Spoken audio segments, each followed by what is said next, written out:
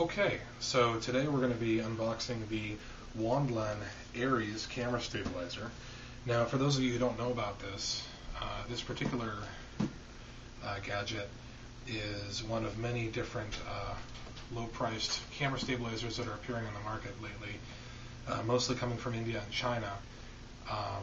So its direct competitors, I guess, would be the Flycam 3000, Flycam 5000, and the Steady Tracker. And of course the Steadicam Merlin, which has received top marks pretty much all around the board. The reason I chose this particular stabilizer was mainly that it seems to have a smaller setup time than the Flycam or the Steady Tracker. The Flycam uses a gimbal, and I believe the Wondlan also uses a gimbal as well. So you're going to get a similar degree of stabilization, but with the Wondlan you have an arrangement that's more similar to a Steadicam Merlin, which is another reason why I chose it. So let's go ahead and have a look. Full disclaimer here, there's no tape on the top because I took my address off the top, but this box seems pretty well packed, so let's have a look.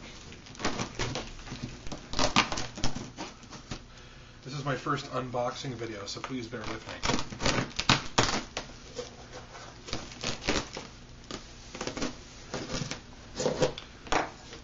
Okay, well, what have we here? Okay, well, first of all, we've got a user's guide here that looks like it's written entirely in Mandarin, which I guess is not too big of a deal. They do have an instructional video online for how to balance and set this up, but it is for their smaller version of this. There's two stabilizers that are pretty much the same. They have the Ares, which is what this one is. It's a bit larger, and the smaller one, which is called the Pegasus. And they're both pretty much identical, and they're from the same company. So let's go ahead and open this thing up and have a look here. This ran me about $300 after shipping from Hong Kong on eBay. It got here very fast. I paid for express shipping, so it got here in about 3 days.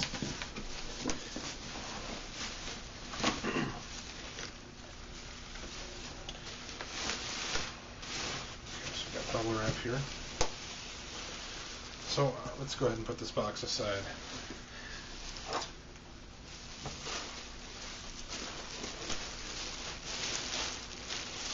Alright, so I guess the first thing I'm noticing is that they've got it comes with a cloth carrying bag, which is definite points in its favor. I thought there was going to be a retail box, but I guess this is how they roll. So let's take a look here. Now, this looks almost like I expect to find a flute or a recorder inside of it. So, oh, I see. This is a kit with the weights and the screwdriver inside of it.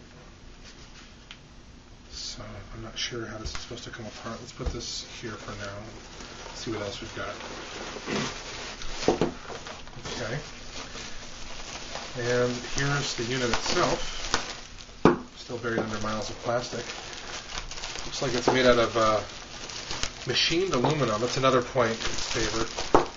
So it's fairly large. Now, I know one of the first things you might be noticing is the color, that it's really shiny and kind of crazy. This is on purpose. I just wanted to, get something different. It does come in black and blue instead of gold and red, but I decided I wanted this color because I'm weird like that. So this is the main unit here. As you can see, it's got a platform that the camera sits on, and basically you can adjust it back and forth. Unlike the Flycam, which has to be placed differently each time you want to adjust your balance, you can actually trim with these knobs here, which is very, very helpful. So let's go ahead and set that here. Folds up, looks like here, for easy storage. Yeah, so it just unlocks and pulls out like this, and you can adjust the cantilever here. So this is definitely a really solid, heavy feeling piece of kit. There's not really a cheap feel to it. Now, no one has been able to tell me what this little chain is for here, sticking out the bottom. I'm going to go ahead and ask the seller what it is. Oop, sorry about that. Does not, as you can see here, it doesn't really use a gimbal, but it uses a kind of high-quality ball joint here. So it's kind of halfway between, a real gimbal and just a regular ball joint. So this kind of places it, as far as stabilization, I guess, would be somewhere beneath the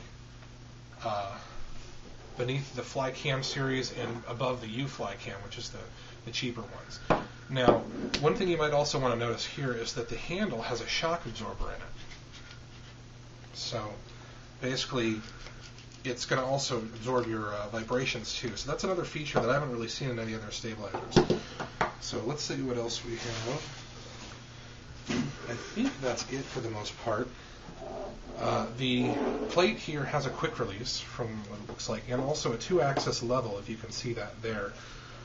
So the quick release just slides right out, really easy. Now keep in mind there was a warning on the site that do not ever try and pull this thing out while this pin is engaged, because you'll strip the gear. So always make sure you pull the pin out when you're putting the platform back on. So let's take a look at the weights here. This is a very strange way to package them. This is very heavy. So the shipping was a little bit on the high side, but that's only because they're shipping, 3 or 4 pounds of weight. Now the big difference between the Pegasus and the Ares, so this is the Ares, is that the Pegasus can hold about 4 pounds of weight, and this one can hold about 7. So I opted to go with the larger one. So these are 250 gram weights, which are a little over half a pound, and they're really cool because they actually link together. Just hook them up like Voltron, and they attach to the end of the cantilever right here. So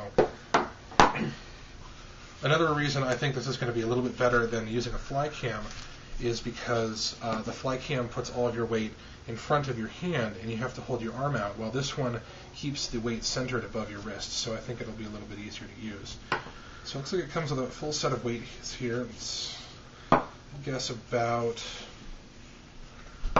maybe 2 or 3 pounds, which should be enough to offset pretty much anything you're going to put on here. The gentleman who sold this to me on eBay did indicate to me that these weights were a 1-to-3 ratio. So if you've got 2 pounds of gear on the Ares, you're going to want to go with about, let's say, 600 grams, because there's some weight on here as well.